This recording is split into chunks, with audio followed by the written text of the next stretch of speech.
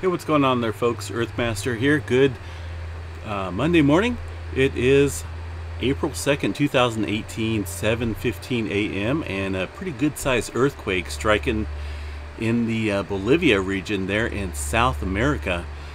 You can see it showing up on all the seismograph stations there, no doubt. Definitely a good sized earthquake and extremely deep at that. 557 kilometers below the surface that earthquake is, and an M6.8 magnitude earthquake striking near Bolivia.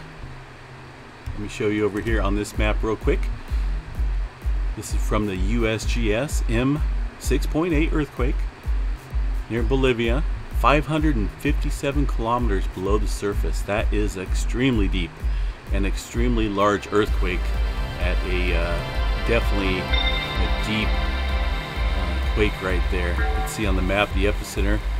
We have been seeing quite a bit of activity on this earthquake 3D globe there over the past couple weeks. There are a lot of 4s and 5s within this region, and now we're seeing some really deep movement there with this 6.8, and no doubt with the depth at well over 500 kilometers, people are definitely feeling it, and quite a few reports already in regards to this earthquake. There you can see the did you feel it reports, at least 6 people there. But anyway, this is definitely going to be shaking the earth there for quite a while.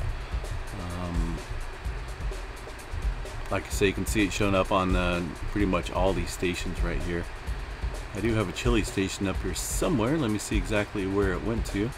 Oh, it's got to be this one right here. Let me back this out just a tad bit and maybe bring this forward and we can take a look at it.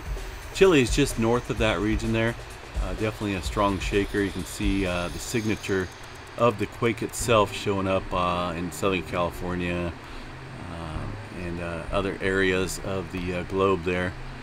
So Southern California up here as well. Like I said, this is definitely going to be shaking the earth for quite a while.